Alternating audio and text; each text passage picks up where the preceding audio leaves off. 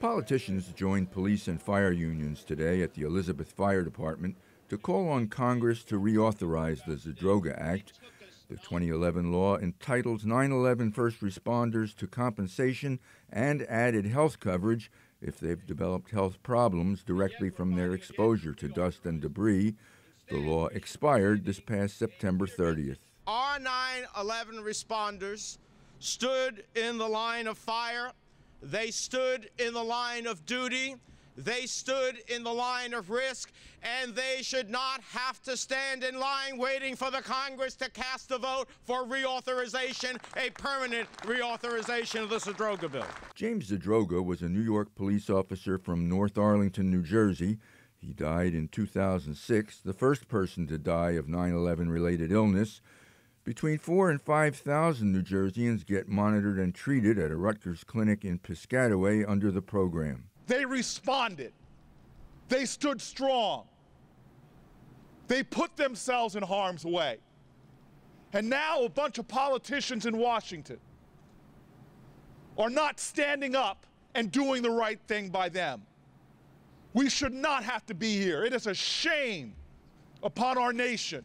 This is my World Trade Center health card. Gene Dannenfelser was diagnosed with lung cancer last year.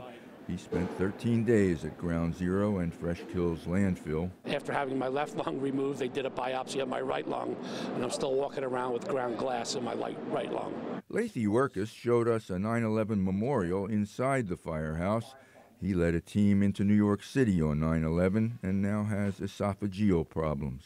The condition I have, if not treated and stayed on top of, turns to cancer. So if that money is not available for my constant monitoring and treatment, there's pretty much the same outlook for all of the responders that went there, which the outlook is not good. Federal funding for the clinics that treat 9/11 responders has come to a halt. The compensation fund expires next year. Please renew this Zadroga Act. Renew it permanently.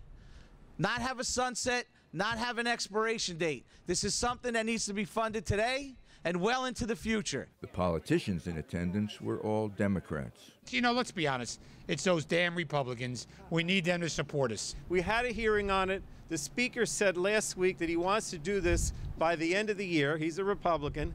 And finally, we had a meeting of the Republican members of the committee with the chairman of the committee last Thursday or Friday, and he said that he would support a permanent reauthorization. It's just a question now of figuring out what the pay for is going to be. To the people who rallied here today to reauthorize the Zadroga Act, the principle is simple. First responders didn't say no to us on 9/11. We shouldn't say no to them now. In Elizabeth, I'm Michael Aaron, NJTV News.